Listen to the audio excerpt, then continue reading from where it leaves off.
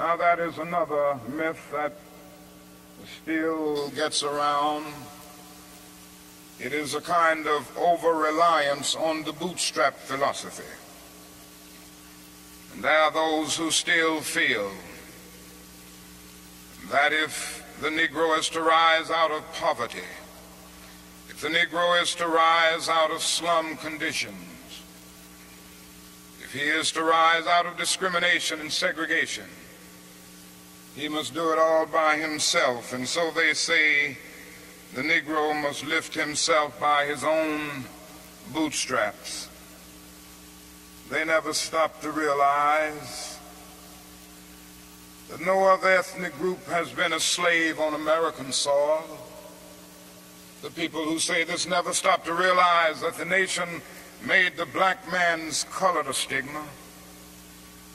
But beyond this, they never stop to realize the debt that they owe a people who were kept in slavery 244 years. In 1863, the Negro was told that he was free as a result of the Emancipation Proclamation being signed by Abraham Lincoln. But he was not given any land to make that freedom meaningful.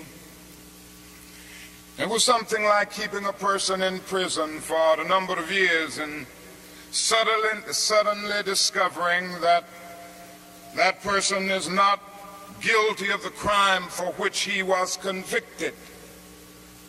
And you just go up to him and say, now you're free. But you don't give him any bus fare to get to town. You don't give him any money to get some clothes to put on his back or to get on his feet again in life.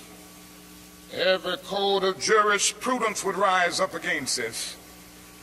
And yet this is the very thing that our nation did to the black man. It simply said, you're free, and it left him there penniless, illiterate, not knowing what to do. And the irony of it all is that at the same time that the nation failed to do anything for the black man,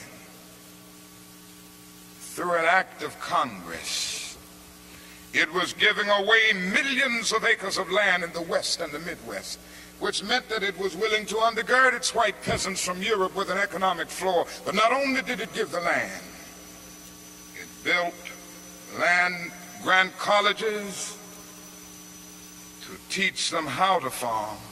Not only that, it provided county agents to further their expertise in farming. Not only that, as the years unfolded, it provided low interest rates so that they could mechanize our farms. And to this day, thousands of these very persons are receiving millions of dollars in federal subsidies every year not to farm. And these are so often the very people who tell Negroes that they must lift themselves by their own bootstraps.